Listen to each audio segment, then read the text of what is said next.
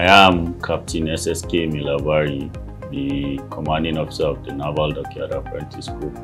The school is the cradle of engineering training in the Nigerian Navy, and it was recommissioned on the 31st of May 2019. But however, we couldn't take off because of the COVID-19 pandemic. Currently, the school can undertake 4 engineering specializations, which is the welding and fabrication, carpentry and joinery, electrical electronics, as well as plumbing and pipe fitting. Currently, the school has 19 students undergoing training in welding and fabrication, as well as carpentry and joinery, after they were inaugurated by the Chief of Naval Engineering on the 13th of April 2022. And it is the progress of these 19 students that we want to document and see what the school has to offer in form of training in these engineering sub-specializations.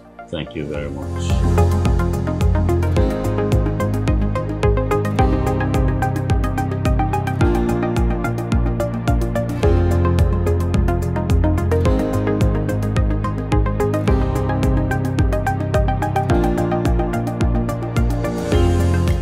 Ebusima Agbeniga, OM. I take the under training ratings on how to make use of AutoCAD application. The purpose of them undergoing this, they'll be able to read drawings, they'll be able to produce drawings, and most importantly, advance themselves while making use of drawings, because the basic tools have been taught.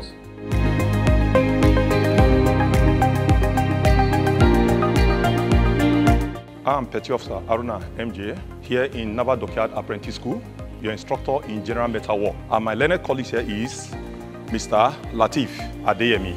In this particular board, what you are having here is vernier caliper, your measuring tape. They will have the steel metal rules as well as the steel chalk.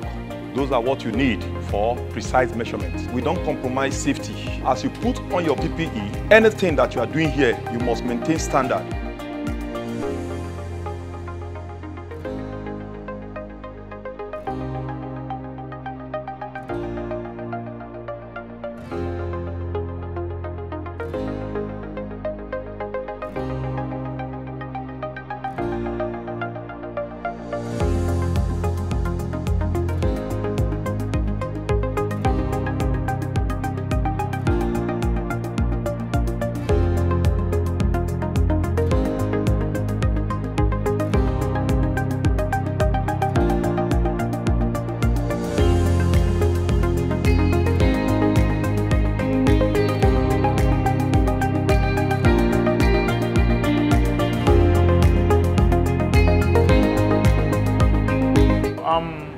Theodore by name. I'm the instructor that is taking the student in Naval Dockyard Apprentice School.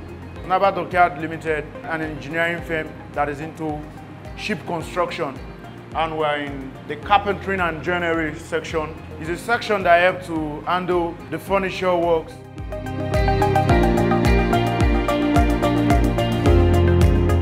From this apprentice school that you see here, we should be able to build up good engineers that will be able to handle that section very well. Now you can see, via the process of learning, we would have been able to make the student know the different type of woods. And after knowing the wood, how to work with the wood, that is what we are in for today.